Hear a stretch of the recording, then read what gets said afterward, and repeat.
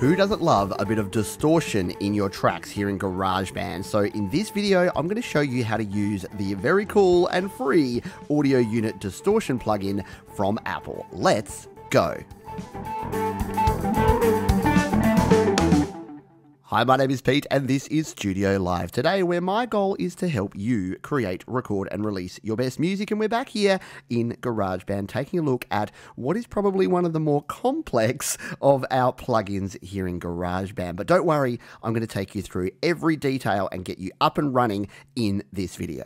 So a quick refresher, if you haven't used plugins before, we need to tap on the mixer icon here in the top left, or it may be on the top right in a smaller iPhone. We tap on plugins and EQ, we hit the edit button here in the top right corner, hit on one of these plus buttons, and then hit on audio unit extensions. And here are all 15 of these free AU plugins from Apple. Now, if you haven't got these here, there's another video linked up the top and in the description that shows you how to download and get these on your device and be good to go. So what we're going to do now is tap on distortion to add in our distortion plugin, and now we can start dialing in our settings. So we now need to tap on the orange icon here, and here are all of the settings. In fact, there's 2 screens worth of them. If you scroll across to the right, there's a whole second screen of these. Now, this looks pretty complicated, but it's actually very simple. It's 4 separate modules, as well as some master controls that we have. And the easiest way to show you this is to show you this. What it is actually based on is the audio unit distortion plugin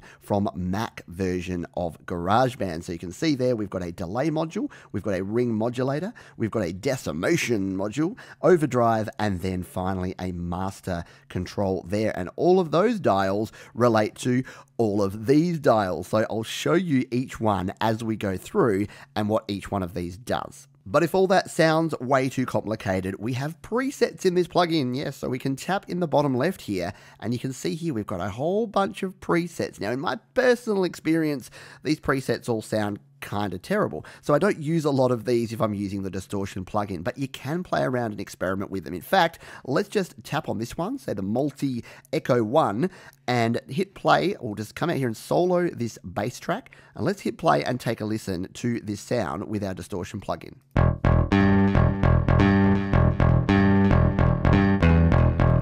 So you can hear there, it's definitely using the delay module here, and it's adding in some other sort of gain and clipping there to create this overall distortion. Now, what you will notice though, is when you change these, it doesn't change these. Yes, it's a bit of a pain in that you can change what you have here, but it won't actually change what's mixed out here. As soon as you start touching it, then it will adjust those, but it's not going to show you a display. You just have to trust the plugin and trust the preset that it's going to be what you want. So the better way to use this is to actually manually dial in everything yourself, and I'm going to show you how to do that right now. Now, before we start dialing in our settings, I'm putting everything just back down to 0. That way we know we're starting from absolute scratch, and there's going to be nothing from this preset that's actually going to be on here. Now, the most important dials that we have here are these last 2, which correspond with those master dials on the other plugin there. So our wet dry mix is how much of the overall sound from all the other modules we're going to include here.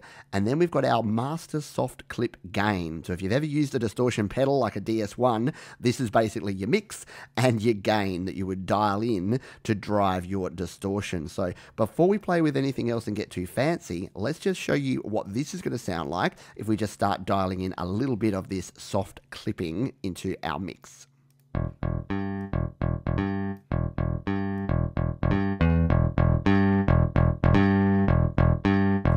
So there you can just hear that slightly sort of overdriven, distorted, chunky, crunchy sound that we all love. So in its basic level, you could just dial that in and be done with it and use that as your distorted tone. But let's jump in and take a look at these other 4 very cool modules and how we use them here in GarageBand. So we'll just back off some of that distortion a little bit so that we're hearing some of the other tones that we're going to bring in, and we'll scroll back to the start and start looking at these other effects. So the first effect we have here is a pretty simple delay effect. I covered the standalone delay in a previous video, which you can check out at the top and in the description. So we can mix in, so we've got 3 options here. We've got a decay, a delay, and we've got the mix of our delay. So let's just hit play on this one and we'll add some delay and start mixing it in, and you'll be able to hear the sort of sound we can get.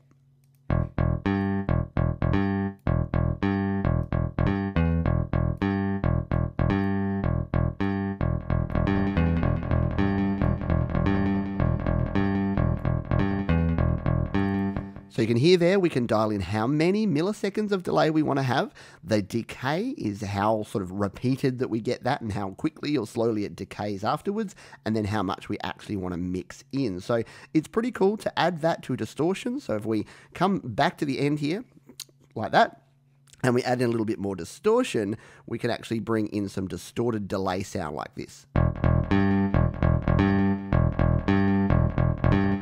So you're combining two pretty cool plugins and getting a pretty cool sound using that. And again, that corresponds with the top section of the Mac version of the plugin, the delay. So let's jump into the second one, the Ring Modulator. So we'll dial the delay mix back to 0 here, and then these four, frequency 1, frequency 2, balance, and our mix are our Ring Modulator. Now with this one, we want to dial in a frequency 1, a frequency 2 here to enhance the modulation, and then the balance as well. And then we will bring this into the mix and take a listen to what it sounds like.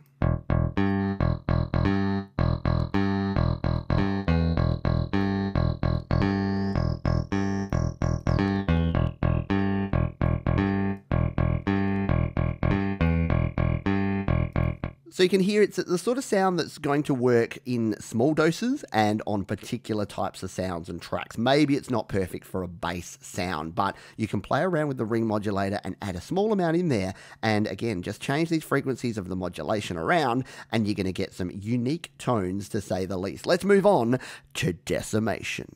And just for some variety, let's change things up and come down to our electric guitar here. We'll go into our distortion plugin again. Now, at the moment, we've just got a little, well, not a little bit, we've got a decent amount of soft clip gain, and we've mixed it in to, let's mix it around about that halfway mark again. If we hit play on this one. So that sounds pretty cool already. Let's come in and play with the decimation and see if we can improve this again. So to get to our decimation, we need to go to, well, actually it's on across both screens. So we have our decimation here, the percentage we put in here. We have our rounding, and then to actually get to our mix, we need to slide across. And here is the amount of mix in of this decimation. So I'll hit play on this one with those random settings I just put in, and we'll see what sort of sound we generate here.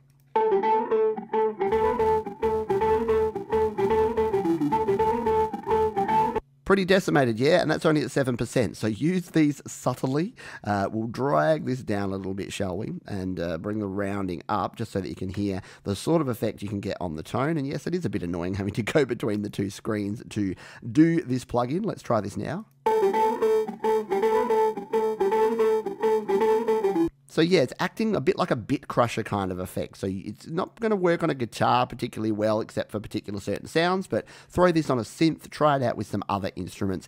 It might be a cool effect that you need. Let's move on now to the final one we have here, which is our Overdrive. So let's drop that decimation back down to 0. Now our Overdrive here, we've got a linear, a squared, and then a cubic gain that we can add in here, which is going to add different kinds of colors and flavors to our sounds. And then this one here, the polymonal mix, is just our mix dial. So don't worry too much about what that's called. Why it's not called Overdrive Mix, I don't know, because it kind of is on the original version. Anyway, let's dial these back to 0. We'll bring the mix up to, let's bring it like 50%, and then we'll dial these gain in, and you'll be able to hear what this Overdrive can do.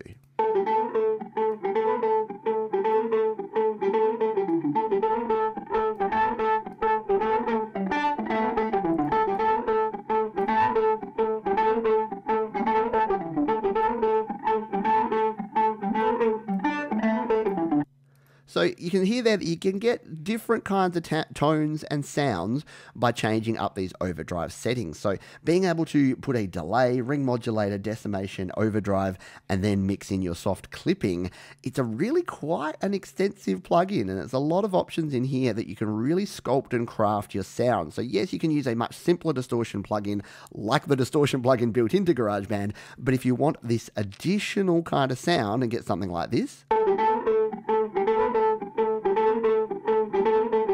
see, I think that sounds pretty cool. If we bring that back into our mix,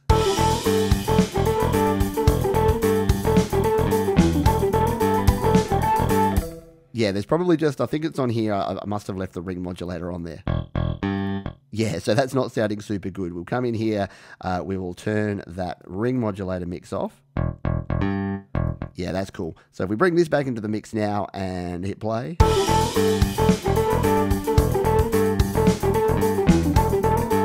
Yeah, very cool. Now, the one thing that a lot of folks don't use distortion on, and probably should, is vocals, because they can be very cool to add some flavor and a little bit of that drive to your vocal to make it cut through. So you know, I can't resist doing some vocals. So let's finish off by throwing some vocals on this track and seeing if we can use this distortion plugin on our vocals. So we've added a vocal track here, we're ready to go. Let's hit record and just record in a little vocal pass. Sometimes you need a little crunch in your vocals to make them just pop. Okay, so that is recorded in there. Let's just solo it and take a listen to it without any effects. It sounds like this. Sometimes you need a little crunch in your vocals to make them just pop.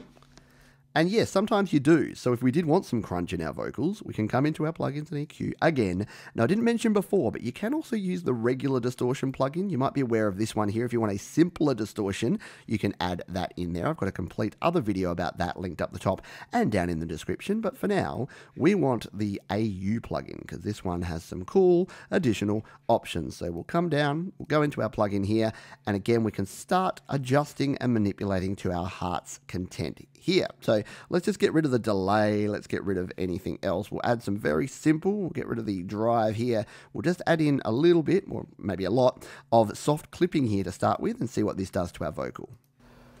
Sometimes you need a little crunch in your vocals to make them just pop. So I like doing this sort of thing on vocals and adding a bit of drive or distortion because especially if you want your vocal to cut through, if we play this back in the mix. Sometimes you need a little crunch in your vocals to make them just pop. And that might be mixed in a little bit too loud, yeah, because I wanted to kind of show the effect there. But we can try that out. And you can, again, use all of those different settings that we have. Your ring modulator, your delay, all of the different things to get the sound you want. Let's finish off with something a bit fun. I've never tried out any of these ones here that we have down the bottom. Our speech options. I can't imagine they're going to be anything but terrible. So let's go out with one of these. Why don't we try the radio tower? This one sounds interesting, doesn't it? Sure, Pete. All right, we'll play on this one and just see what our radio tower sound. I'll turn it down so in case it sounds absolutely awful. Let's try it. Sometimes you need a little crunch in your vocals to make them just pop. Well, it delivers on what it says. It sounds like a radio tower. You can play around with those other presets and try the lo-fi drums and the broken speaker and all the other fun ones that probably don't sound too good. But you can see that you've got a great number of options in here. You can actually dial in. You can get some pretty cool sounds and you've got a lot of options there. And again, I'll throw it up here one more time. There is your reference point. Maybe take a screenshot of that to make sure that if you are using this plugin, you'll know what all of the different dials here and what they actually relate to on the Mac interface. There's 2 more videos linked down below if you want to check out some more about plugins here in GarageBand. You can subscribe to the channel by clicking or tapping on the Studio Live Today icon, and I'll see you on the next one.